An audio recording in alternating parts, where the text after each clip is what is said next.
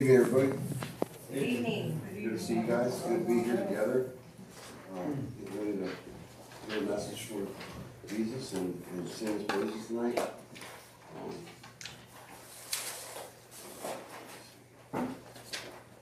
Chris, would you like to pray some, please?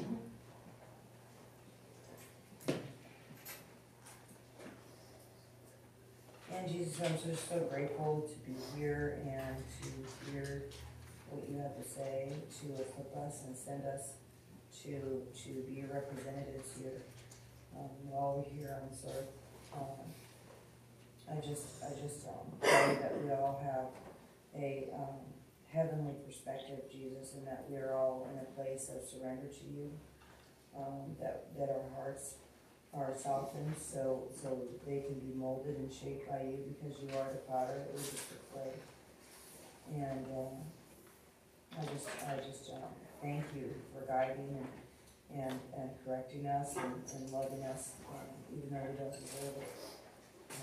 I just pray as we sing these songs that we really just know like the gravity of what you've done on the cross for us, and what you continue to do for us, even if you never did anything but die on the cross, then that would be so much, Jesus, that you continue to do everything.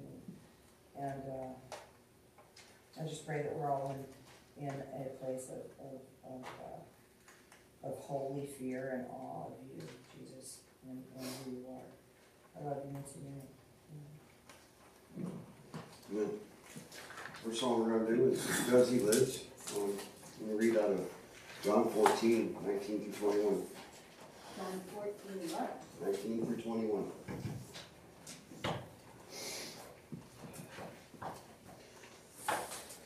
And it says, "Soon the world will no longer see me, but you will see me. Since I live, you will also live. When I am raised to life again, you will know that I am in the Father, and you are in me, and I am in you. Those who accept my commandments and obey them are the ones who love me. And because they love me, my Father will love them, and I will love them, and reveal myself to each of them."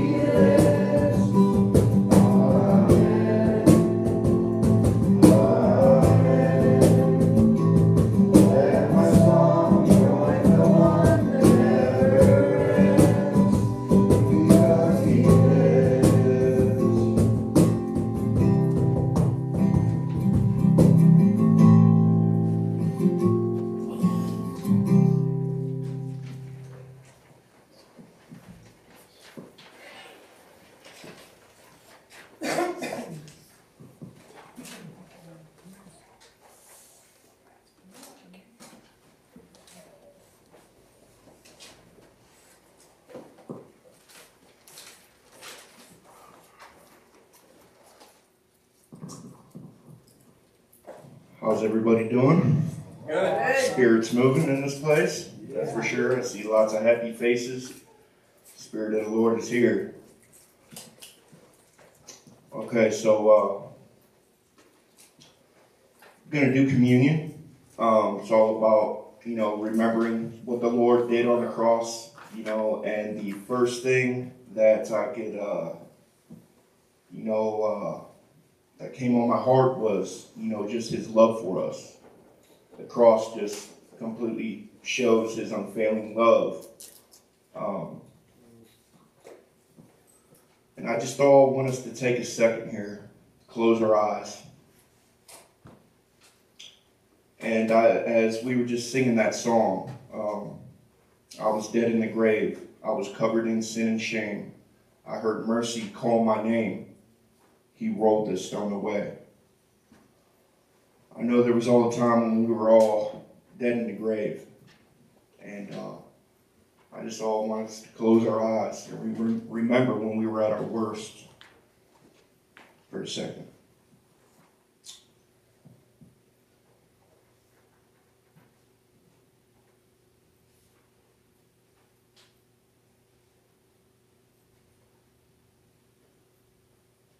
Yeah, Heavenly Father, Lord,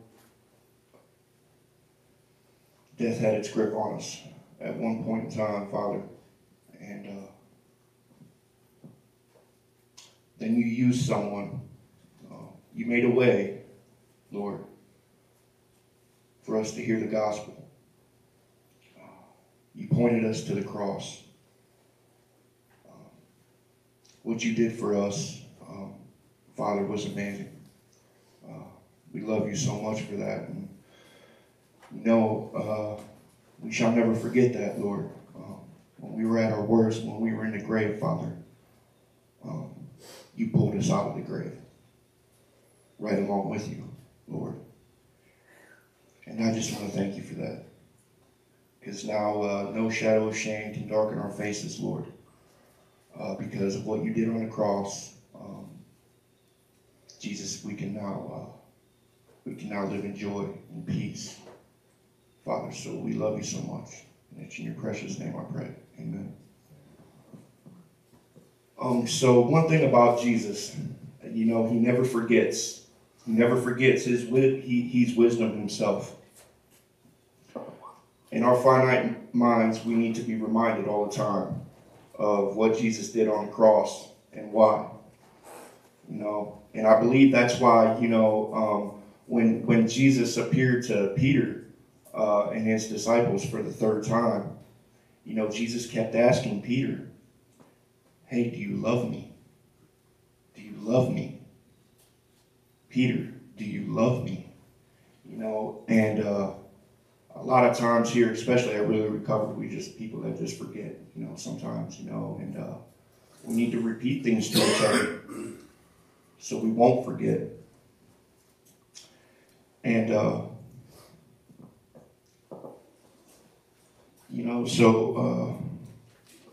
we remember Jesus, so we can remember to obey. And we remember to obey him because we love him. And when we love him, we're in close communion with him. And that's what communion is all about. Remembering what Jesus Christ did on the cross. He rose from the grave so we can come out of the grave with him.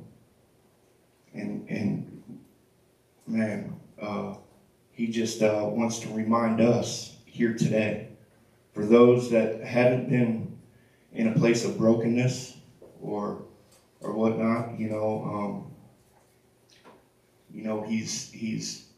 here to he's here to share the good news today. There's going to be a word, words of life that are going to be shared today, and if we listen, we'll live. And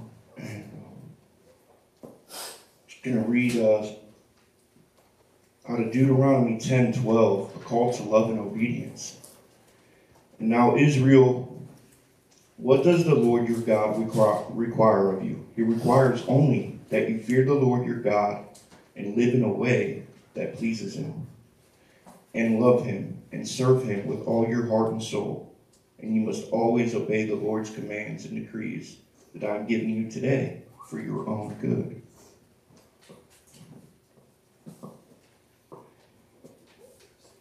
And then to go to the communion, Jesus said, Luke 22:15, I've been very eager to eat this Passover meal with you before my suffering begins. For I tell you now that I won't eat this meal again until its meaning is fulfilled in the kingdom of God. When he took a cup of wine, he gave thanks to God for it. Then he said, take this and share it amongst yourselves. For I will not drink wine again until the kingdom of God has come. He took some bread and gave thanks to God for it. Then he broke it in pieces and gave it to the disciples, saying, this is my body, which is given for you. Do this in remembrance of me. So let's take this communion as a family and remember what the Lord has done for us.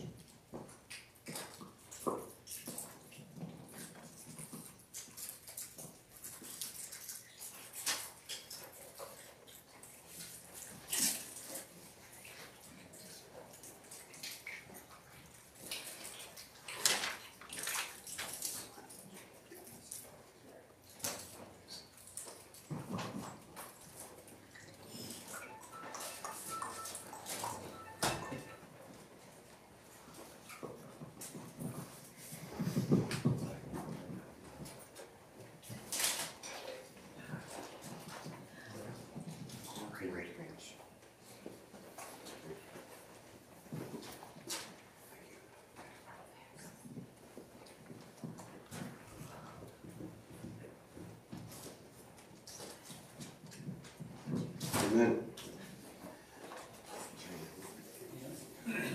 Next song we're going to do is Breakthrough. And when I was going through the songs earlier, I had a thought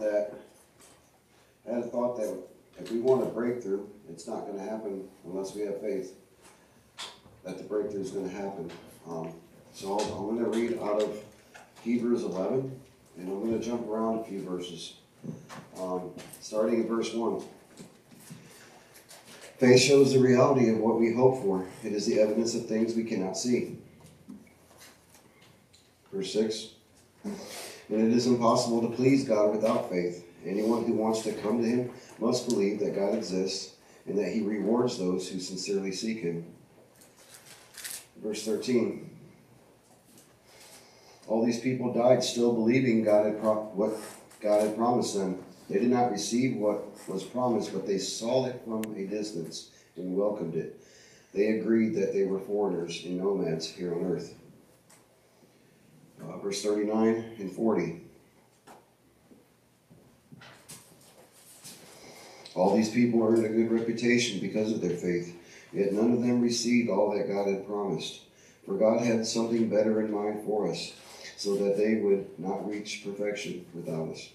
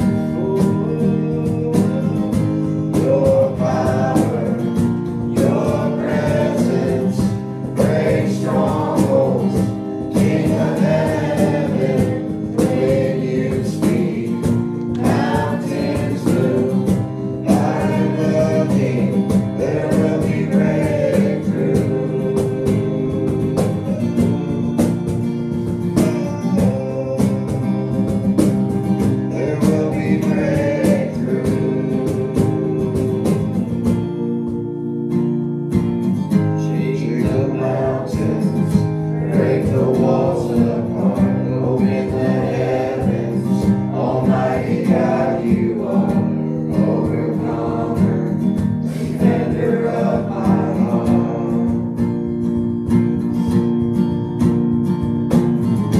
By your power, the oceans open wide, the fire falls down, heaven and earth collide. King Jesus, forever by my side.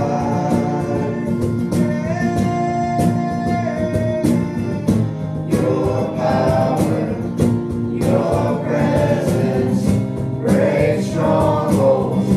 King of heaven, when you speak, mountains move.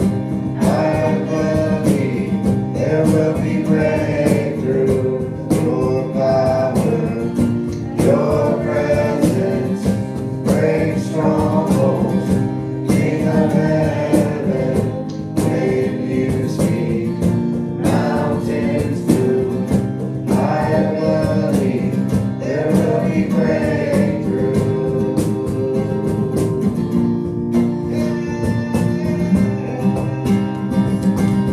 There will be breakthrough.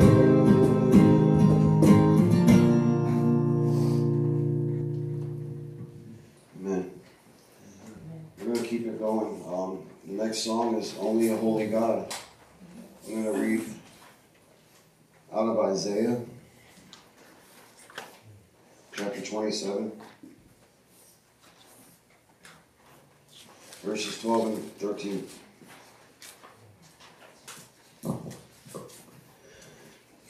Yet the time will come when the Lord will gather them together like hand-picked grain. One by one he will gather them from the Euphrates River in the east to the brook of Egypt in the west. In that day the great trumpet will sound. Many who were dying in exile in Assyria and Egypt will return to Jerusalem to worship the Lord on his holy mountain.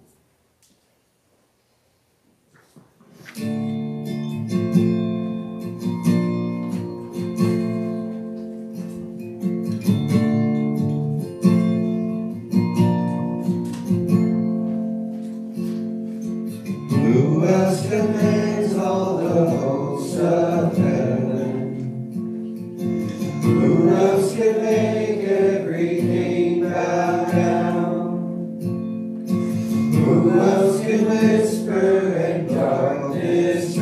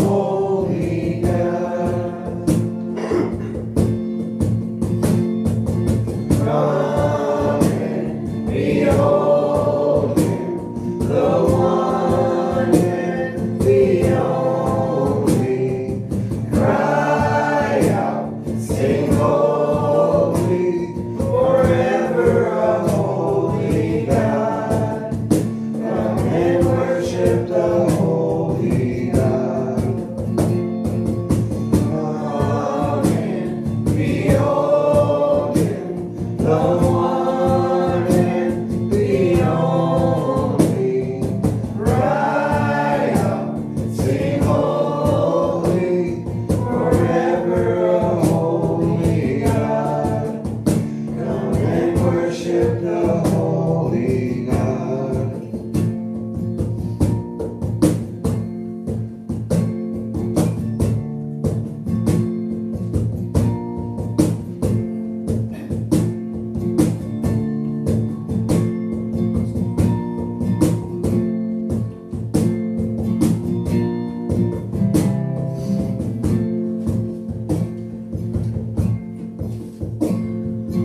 Who else could rescue me from my failing? Who else would offer his only son? Who else invites me to call him Father? Only a holy God. Only my holy God. Come and behold him, the one and the only. Cry out, sing holy, forever a holy God. Come and worship the holy God. Come and behold him, the one and the only.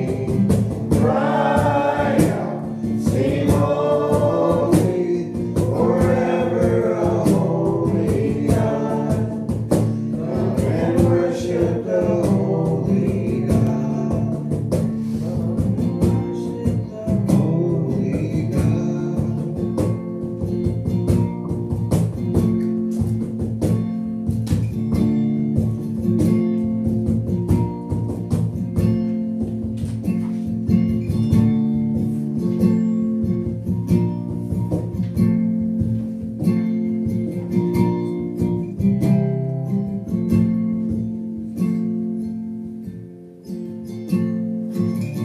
Come and behold him, the one and the only. Cry out, sing holy, forever a holy God. Come and worship the holy God.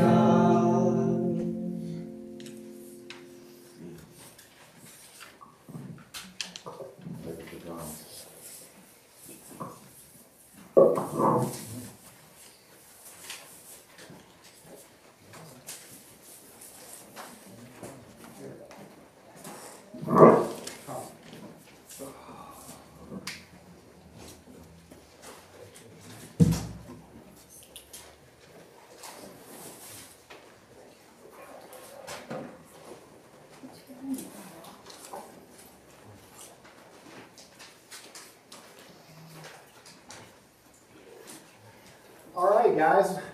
Good evening. And so, man, I'm super excited because on the Wednesdays that I give the devotional / message, because sometimes it's a devotional, sometimes it's a message, I'm going to take us through the book of Joshua. As I said before, like there's going to be some intersections in here where I'm just going to do a short message, just like we would, and it's going to be like a devotional, and then there's going to be other times that I know the Holy Spirit's going to prompt me to give a message. And so I like the freedom to be able to talk about whatever Jesus puts on my heart, right? Like, because we're going through the book of Mark on Sundays. And so I always enjoy Wednesdays because I have the freedom to talk about the things that Jesus puts on my heart. You guys have heard that a lot lately, right? There's been some really good messages that have developed because of the meetings and different things that I've been sitting in, and I talk about that. And that's because Jesus, I'm sitting there in the moment of a meeting or whatever, and Jesus is like, you got to get a message about what's being said here. And so I really love that freedom But as I spend time in prayer with Jesus, he wants to mold and shape us as we go through the book of Joshua. Like, he really wants to mold and shape us. And during my prayer time there, man, with Jesus, he wanted, I've been talking to you guys a lot about our mission here in Akron and why we're even in Akron. And this is even going to mold and shape us as we think about that and as we think about the book of Joshua. And so I think it's going to be very beneficial for us, especially core people that are here, that are going to be here long enough to make it all the way through the book, because it's going to take a while. It's going to take a while to make it through the book of Joshua, but I believe it's going to mold and shape us as the church. And as I say, the church, people who are really a part of the body of Christ, who are really here and are sold out for Jesus and for others, will plant seeds along the way, right? And so I've been praying for us, and you know, that time has looked like praying that as we go through the book of Joshua, that we would see the crazy, amazing things that Jesus wants to do with us as a church, and that we would have this divine expectation in who Jesus is, and we would engage, divine expectation, engagement in the awesome things that Jesus is going to be doing with us as we move through the book of Joshua. And then how the book of Joshua, we should sit here and we should read this and we should give messages on this on Wednesday and Devos, and then we should clearly be able to look up into our current situation and where Jesus has us here in this area in Akron and go, are we doing this? Are we fighting back darkness? Are we taking territory for the King? Are people being saved? And so I think it's going to be really good for us. And I think a lot of times, guys, that, you know, I get up here and you guys just think like, hey, Lego's saying some really good stuff, and it just came from Lego.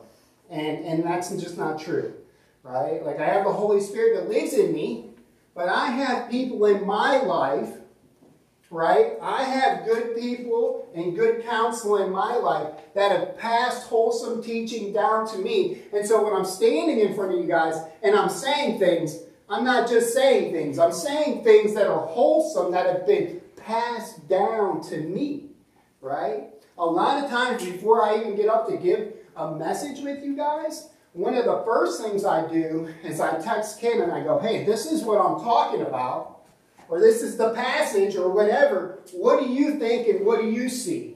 You know, and he'll talk to me about, hey, this is what I see, and this is what I think, and this is what the Holy Spirit's leading me to say. You know, and so there's a lot of times that I stand in front of you that, sure, Jesus through his word enlightens me, but there's also where Jesus clearly passes wholesome teaching down. And that's what it even says in 2 Timothy 2, right? It says in 2 Timothy 2:2, you have heard me teach things that have been confirmed by many reliable witnesses. Now teach these truths to other trustworthy people who will be able to pass them on to others. And so this time here, guys, should be a time that molds and shapes us as the church. But what we do here and what is said here through the power of the Holy Spirit should be passed down and passed down and passed down. It's no different when we say disciples that make disciples. We want disciples who make disciples. And you were discipled. How do you go disciple somebody else? The same way you were discipled, right? When you think about it, it's like, well, this is what they did with me. And so now I'm going to turn around and I'm going to go do that. And it's no different really with the messages. And so tonight we are going to go through the first 5 verses of Joshua chapter 1. And this is what it says. It says, after the death of Moses, the Lord's servant, the Lord spoke to Joshua, son of Nun, Moses' assistant. He said, Moses, my servant, is dead. Therefore the time has come for you to lead these people, the Israelites, across the Jordan River into the land I am giving them.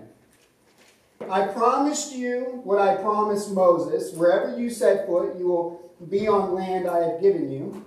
From the Negev wilderness to the south, to the Lebanon mountains in the north, from the Euphrates River in the east, to the Mediterranean Sea in the west, including all the land of the Hittites. No one will be able to stand against you as long as you live, for I will be with you as I was with Moses. I will not fail you or abandon you. And so the title of this message is We Follow. Because as we go through the book of Joshua, what I've so far discovered during my time with Jesus is he's taken me pretty deep in the book of Joshua, right? But what I want us to do is grasp on to the simplicity of what's happening in Joshua. Because if we can really grasp on to the simplicity of what's taking place here, man, and we can conform ourselves to Jesus and to His Word, and we can look at it and then look at our situation and go, is it applying? In the simplest things, we can make the biggest impact. I mean, Jesus takes 11 guys, right? Not including Judas, who ends up betraying him. And he does what? Each one of you that sit here that has new life is a direct result of those 11. Yeah. And so think about that and think about the impact that we can make if we cling to the simplicity of what Jesus is trying to say to us as we move through the book of Joshua. And so the message again, once again, the name is We Follow. We follow. And so it says Moses, or Moses being the Lord's servant, you know, because that's what it says. Moses, the Lord's servant. This part should really kind of stand out to us here tonight in the sense of Moses, man, he had a real relationship with Jesus. Like Moses had a real relationship with Jesus. And I want you to listen to what it says in Numbers chapter 12, verse 3. Okay? Numbers chapter 12, verse 3. It says, now Moses was very humble, more humble than any other person on earth. Okay, so we're just going to start there. Moses has a real relationship with Jesus. And Scripture clearly says he was the most humble person on earth. And if you back up to verse 1, because now I'm going to read the whole thing of what's going on here. It says, while they were at Hazeroth, Miriam and Aaron criticized Moses because he had married a Cushite woman. They said, has the Lord spoken only through Moses? Hasn't he spoken through us too? But the Lord heard them. Now Moses was very humble, more humble than any other person on earth. So immediately the Lord called to Moses, Aaron, and Miriam and said, go out to the tabernacle, all three of you. So the three of them went to the tabernacle. Then the Lord descended in the pillar of cloud and stood at the entrance of the tabernacle. Aaron and Miriam he called, and they stepped forward. And the Lord said to them, now listen to what I say. If there were prophets among you, I, the Lord, would reveal myself in visions. I would speak to them in dreams, but not with my servant Moses. Of all my house, he is the one I trust. I speak to him face to face, clearly, and not in riddles. He sees the Lord as he is. So why were you not afraid to criticize my servant Moses? And so look, hands down, Hands down. It's safe to say Moses has a real relationship with Jesus. It's safe to say Moses has a real relationship with Jesus, actually like no one else had, even Joshua. Even Joshua, right? Even Joshua, he would actually go into the tent along with Moses and be in God's presence. But it actually only says the Lord would speak to Moses face to face as one who speaks to a friend. And so it speaks to the real relationship that Moses had with Jesus. And not everybody had that. Not everybody had that. See, in Exodus, we get this picture of what it was like for everyone else, okay? You get this picture of what it's like for everyone else. And in Exodus 33, verse 8, it says, whenever Moses went out to the tent of meeting, all the people would get up and stand in the entrance of their own tents. They would all watch Moses until he disappeared inside. As he went into the tent, the pillar of cloud would come down and hover at its entrance, while the Lord spoke with Moses. When the people saw the cloud standing at the entrance of the tent, they would stand and bow down in front of their own tents. Inside the tent of meeting, the Lord would speak to Moses face to face as one who speaks to a friend. Afterwards, Moses would return to the camp, but the young man who assisted him, Joshua, son of Nun, would remain behind in the tent of meeting. And so everyone else, right, would have to watch from afar as Moses would go and spend time with Jesus face to face, man. They didn't have the same relationship Moses had. I want you to imagine for a second watching Moses walk by you and go into the tent of meeting, knowing he was going to be with Jesus in Jesus' presence and not being able to experience that. And not being able to experience that, because that's exactly what was taking place, right? But Jesus. This is our but Jesus moment, because there's good news, right? There is good news, because everything in the Old Testament points to Jesus in the fulfillment of his promises, right? And now, because of Jesus and the cross, you can go into the tent of meetings. Actually, better yet, you are the tent, and Jesus lives in you. That's right. Praise Jesus for that, right? Yeah. And so listen to what it says here in Hebrews. It says, and so these guys, let me back up for a second so I don't get ahead of myself. So imagine being the Israelites. Imagine Moses walking by, because they have their tents, boom, boom, boom, boom, boom, and on each side. And here comes Moses, and he's just strutting along, and you're at your tent, and he's going to the tent of meetings. And he's going to be with Jesus, man. And you're just sitting there, and you don't have that relationship. And what do you think that would really be like? Right? But Jesus has made a way. Because of the cross, and in Hebrews 10, verse 19, it says, and so, dear brothers and sisters, we can boldly enter heaven's most holy place because of the blood of Jesus. By his death, Jesus opened a new and life-giving way through the curtain into the most holy place, right? I'm going to stop there for just a second. I'm going to shift gears over to 2 Corinthians chapter 3.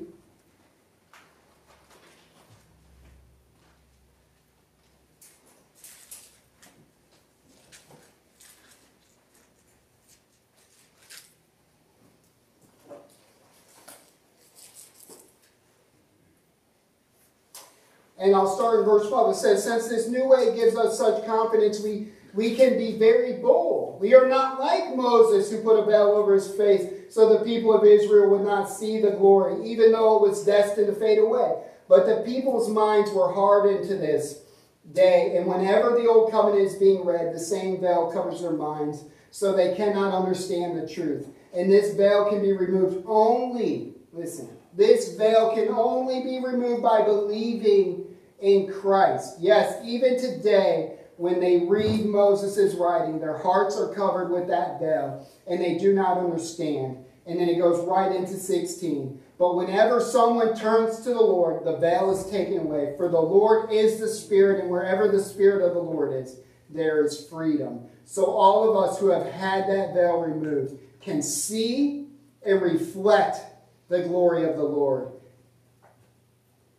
And the Lord, who is the Spirit, makes us more and more like Him as we are changed into His glorious image. Man, we're not standing at the tent watching Moses cruise by. Like, that's not our testimony. Like, Jesus has made a way for the veil to be removed through turning to Him, to see and reflect the glory of the Lord. And wherever the Spirit of the Lord is, there is freedom. And this is what it's talking about in verse 20. By His death, Jesus opened a new and life-giving way through the curtain into the most holy place. And since we have a great high priest who rules over God's house, let us go right into the presence of God with sincere hearts, fully trusting Him, for our guilty consciences have been sprinkled with Christ's blood to make us clean, and our bodies have been washed with pure water. And honestly, man, I wish I had more time. Like, what would have been really great to do was go and do a huge overview of the first 5 books before you get to Joshua and what's led up to this point.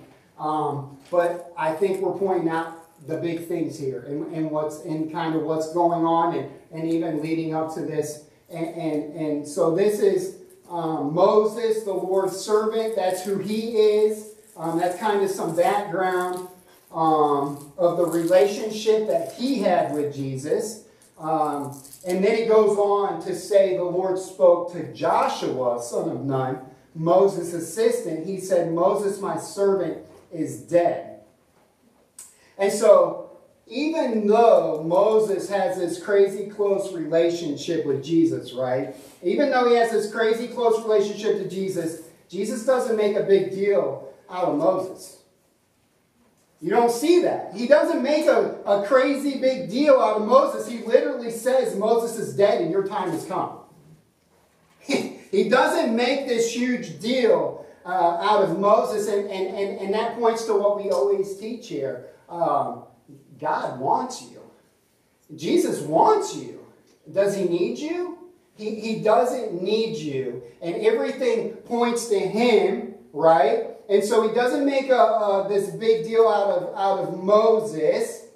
And he literally says now to Joshua, your time has come to lead. And Moses being the most humble man, I want to make this clear, guys, on earth. That's the way he would have wanted it to be. That is the way Moses would have wanted it to be. Moses always took the humble position of a slave. Moses always took the humble position of a slave. He never wanted attention, and he always wanted Jesus to get the glory, right? He always wanted Jesus to get the glory. And then you're going to hear me go back from the Old Testament to the New Testament because, as I've said, the Old Testament always points to Jesus and the fulfillment of Jesus. And then later on in Luke 17, Jesus in his own words says in verse 7, when a servant comes in from plowing or taking care of sheep, does his master say, come in and eat with me? No, he says, prepare my meal. Put on your apron and serve me while I eat. Then you can eat later. And does the master thank the servant for doing what he was told to do? Of course not. In the same way, when you obey me, you should say, we are unworthy servants who have simply done our duty. We are simply unworthy servants who have done our duty. That's us. We are unworthy servants, no different than Moses, and our lives should be for Jesus. And so picking back up here in Joshua, it says, therefore the time has come for you to lead these people, the Israelites, across the Jordan River in the land I am giving them. And so obviously Joshua being Moses' assistant has been being molded and shaped to pick up where Moses ends, right? Like he's clearly been molded and shaped. And I'm going to go back to Joshua literally spent time in the presence of Jesus too. He was in the tent with Moses and them, even though it doesn't say that the Lord spoke to him face to face like he spoke to Moses, which clearly shows you they had a different kind of relationship. But also at the same time, without no doubt, Joshua was being molded and shaped for what comes next as being Moses' assistant. And as I started off and I talked about 2 Timothy chapter 2, being taught these things and then passing these things down, and disciples that make disciples. That's what we see with Joshua and being Moses' assistant. And him even not having the same relationship that Moses had, right? But clearly, the Lord's going to call him to do some mighty work.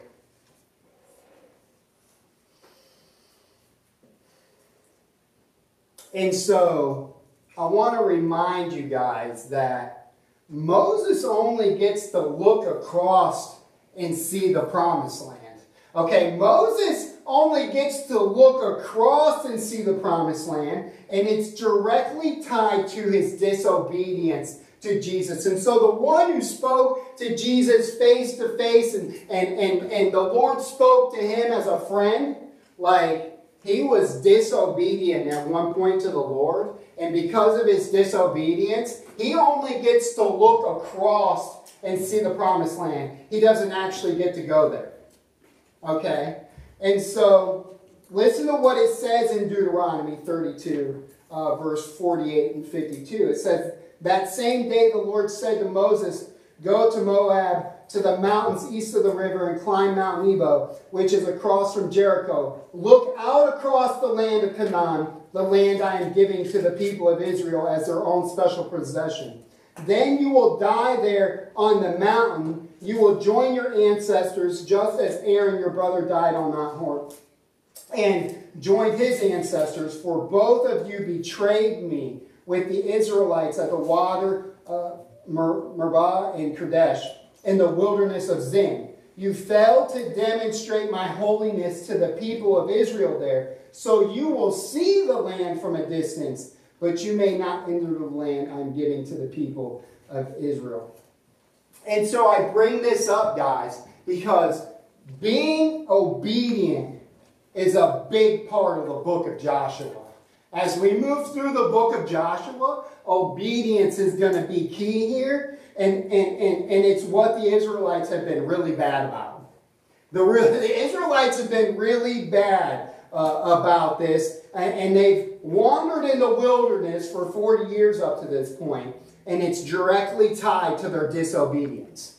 Okay? Them wandering the wilderness for 40 years, what should have took like 11 days or something to get to, has literally took them 40 years because of their disobedience. And so obedience is a huge part of the book of Joshua and what we're about to be talking about.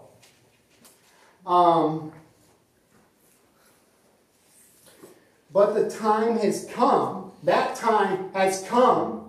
They've made it to the Jordan, right? They're there. And the time has come, and Jesus has called Joshua to lead the people finally over.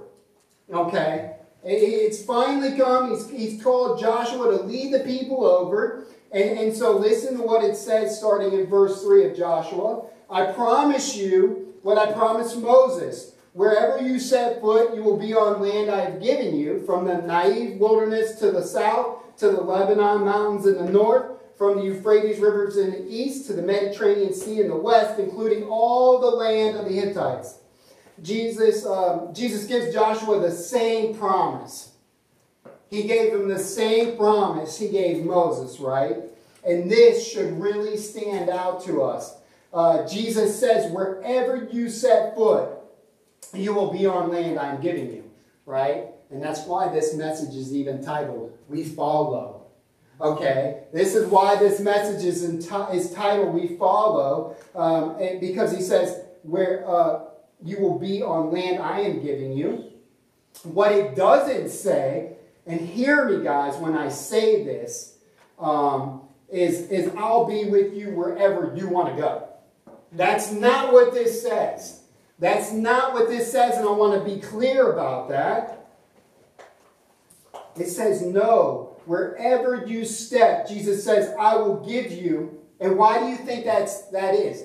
Because he's already stepped there. Because he's already stepped there. To follow Jesus is to go where he is. To follow Jesus is to go where he is, not where you want to go, but where he is. And Ken uses this illustration of when Jack was little. Jack is his oldest son, and when Jack was little and it would snow like really heavy, Ken would take him out there, but first, Ken would go like tromping through the snow, you know, and then Jack would follow behind him, and he would like get into those spots, right? He would get into those spots that Ken had already walked in. He was following in his steps, right? And that is exactly what Jesus is saying here. If you follow me, right, wherever you step is yours. And it's like, because Jesus has already stepped there and it's his. Because he's already stepped there and it's his. On top of that, guys, they are walking through enemy territory. The reason they didn't cross the Jordan was because there was all these big scary people over there that they didn't want to go fight. And the Lord's like, this is the land I'm giving you, and that's where you need to go. But they're looking at it from a physical thing, and they're going, I don't know. There's big people over there, and they don't want us to come over. And so they are walking through enemy territory. So being tied to obedience to Jesus, stepping where he has already been, and bringing the presence of Jesus to the darkness is a big part of what we're talking about. And it's a big part of what we're doing here in Akron. It's a big part of what we're doing in Akron, right? And so, by walking the light and giving the light, and remember this, all points to Jesus and his promises.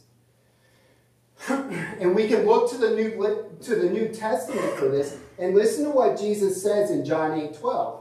Because then Jesus shows up again, and in John 8:12 he says, Jesus spoke to the people once more and said, I am the light of the world. If you follow me, you won't have to walk into darkness. You won't have to walk in darkness, because you will have the light that leads to life.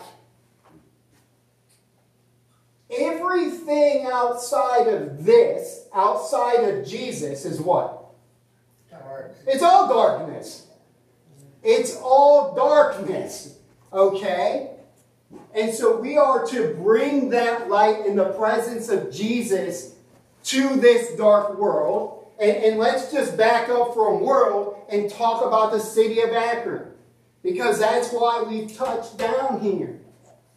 That is why we've touched down here. To make an impact right here. But in order to make that impact, we have to listen and be following Jesus and going where he is going. Our obedience is going to be directly tied to fighting back darkness right here in Akron. Hands down. Plain and simple, guys. Verse 5 of Joshua says, No one will be able to stand against you as long as you live, for I will be with you as I was with Moses. I will not fail you or abandon you. It says, no one will be able to stand against you. Why? Why? Because Jesus is with us. No one will be able to stand against us because Jesus is with us. Why? Because we are following him. We are where he is. Right? That's why no one can stand against us if we are where Jesus is, because you can't stand against Jesus.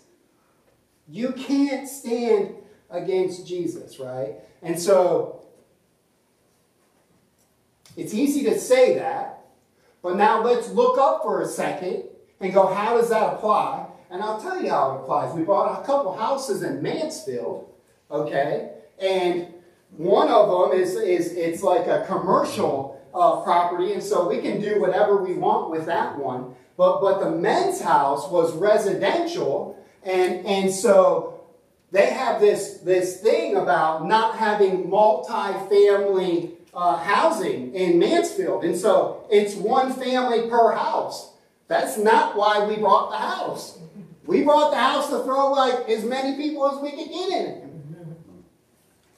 And so the next thing you know, it looked like we were going to be in a fight with the city of Mansfield and their board, whatever it is, community board, planning commission. There you go. Their planning commission, right? And they're like, hey, you guys can't do this.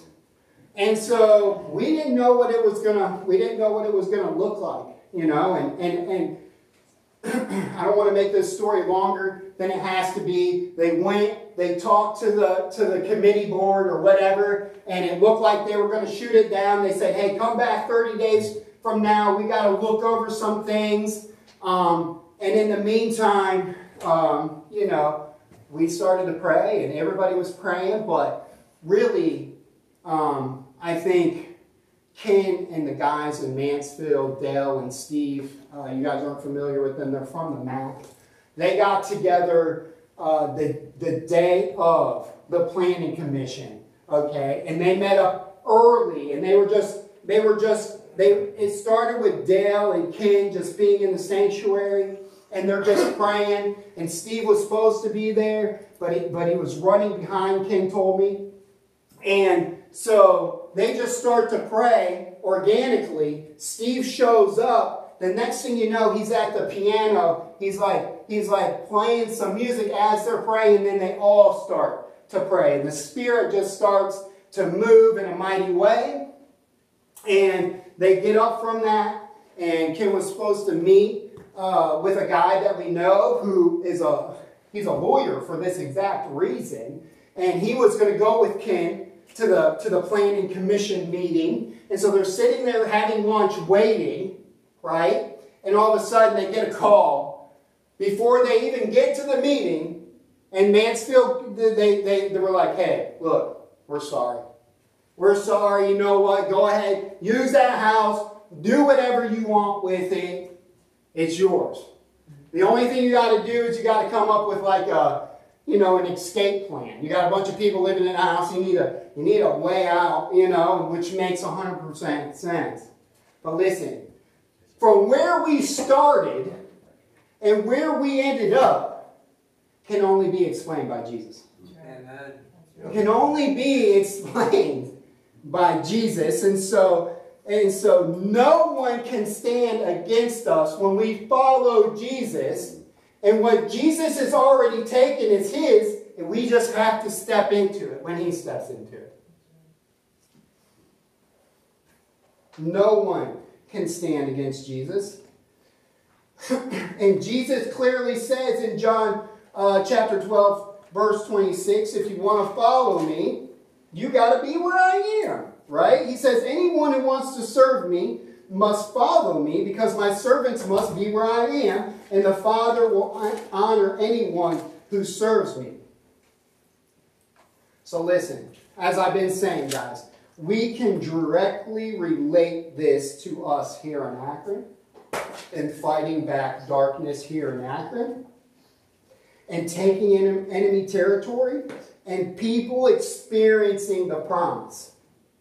And the promise is, right?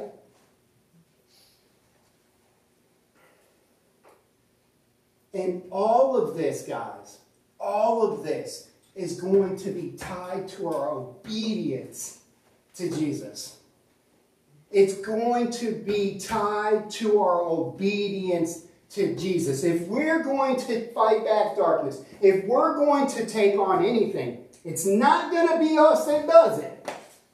It's going to be Jesus, and we got to be tethered to Jesus, walking in obedience to Jesus. We follow. We follow.